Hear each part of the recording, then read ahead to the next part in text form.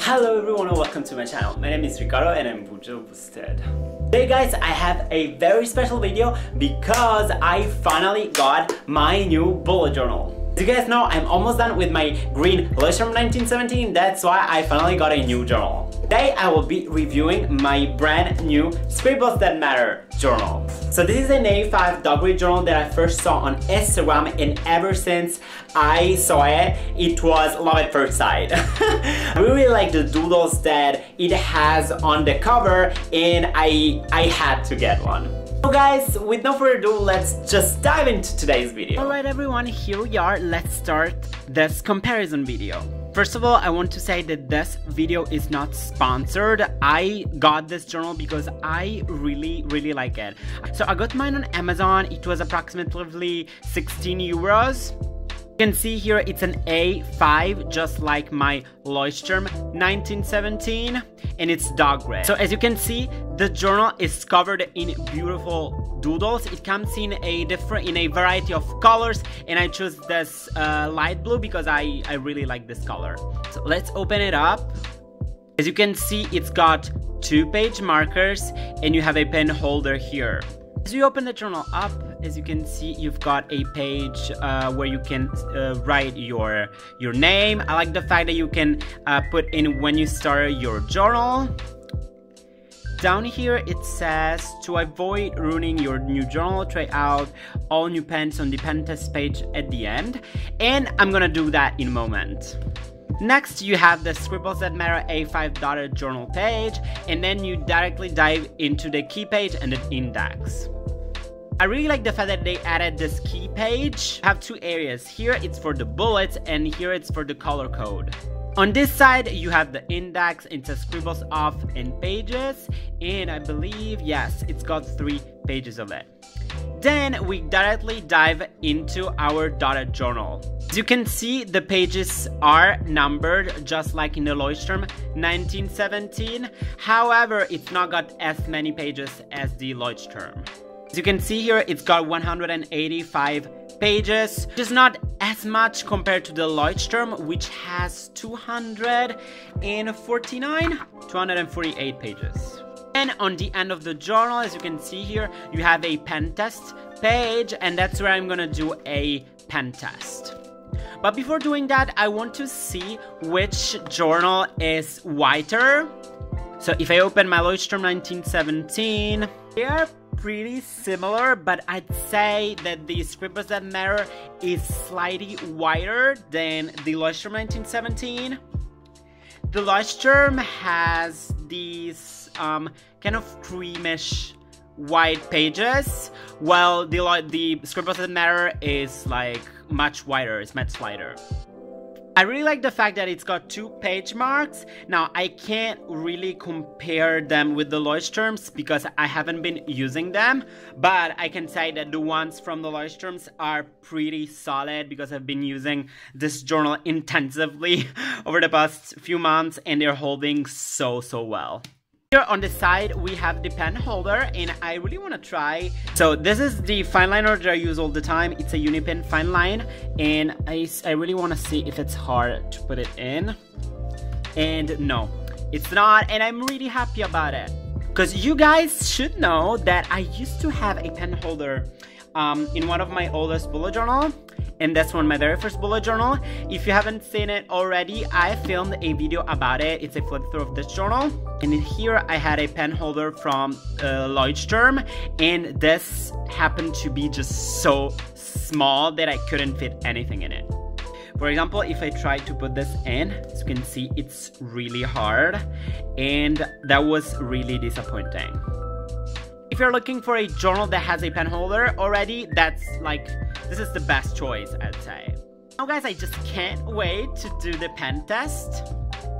I'm gonna try all different kind of pens, Now let's take this guy in here. So I'm going to try some koi brushes, some saddle fine liners, some mild liners, and some Tombow brushes as well. Alright, let's do it. I'm gonna start with the fine liner.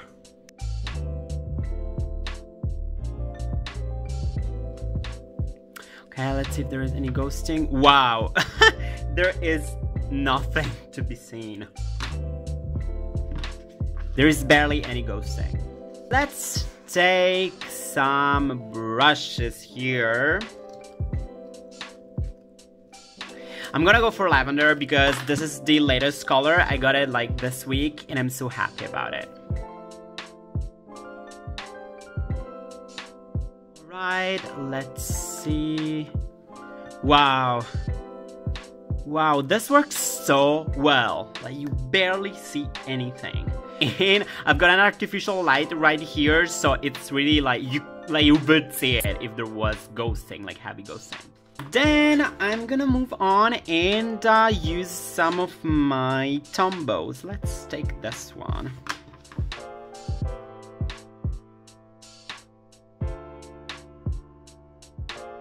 Alright, let's see. Boom. Wow, no ghosting, like no ghosting. Next, I'm going to use some mild liners. Let's take this purple here because I love it, love it.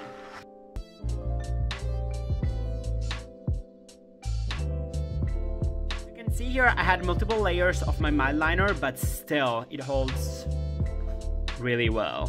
Next, let's try one saddle fine liner. Get the thing here. Today, guys, we're using so much like pink, purple, right?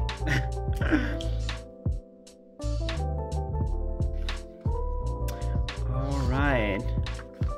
Barely anything. The stylers work so well. Like, so you can't see anything. Next, I want to try out a fountain pen on it to see if it's fountain pen friendly. Here I have my lovely Kakuno, which is a fountain pen for children. So let's try it out. Okay, let's see. Wow, nothing at all. Now, guys, I'm going to try something more violent. I'm going to try some of these highlighters. Some Stabilo highlighters. Let's take the orange here. See if there is any bleeding. Like, wow, no bleed through. What? This paper works really well. Okay, so far it's worked really well. Maybe a permanent marker. Well, a permanent marker is going to bleed through, right? Okay, let's try it out, but I'm pretty sure it's going to bleed through.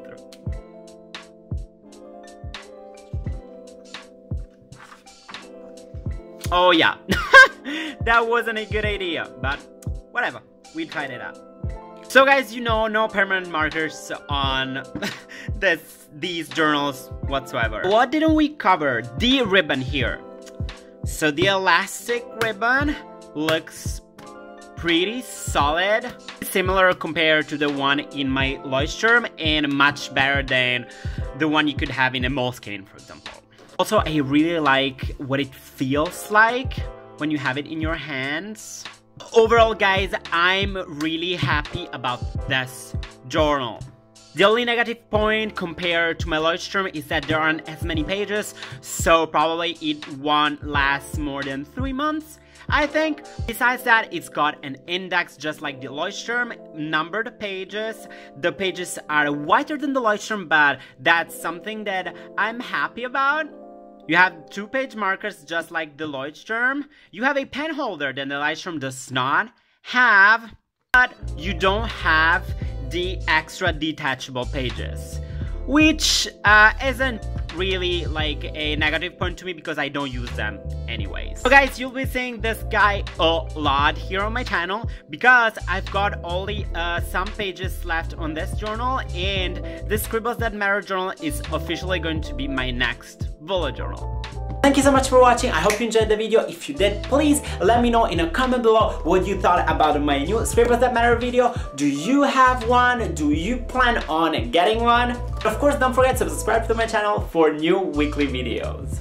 So guys, I hope you all have a great day over there wherever you are, and I'll see you soon in my next video. Bye!